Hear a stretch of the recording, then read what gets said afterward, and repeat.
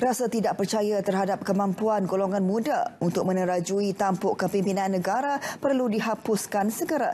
Jika perkara itu berterusan, hasrat negara-negara Islam untuk mengembalikan kegemilangan Islam tidak akan mampu direalisasi.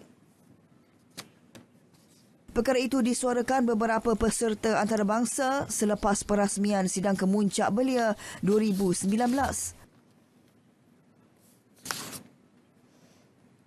Though they may have some limitations, and that is a fact, but they do bring new ideas, innovative ideas, effective ideas on the table, and that is definitely something important in when we talk about solving some of the big issues that we have in the world. Yeah. There's a significant population of youth whose problems are not answered because they're not really they're not put at the forefront of issues. They're always they're asked to follow.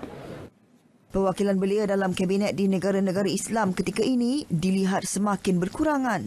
Ini bertentangan dengan sejarah Islam sendiri yang membuktikan kebolehan golongan muda dalam membina negara dan tamadun hebat.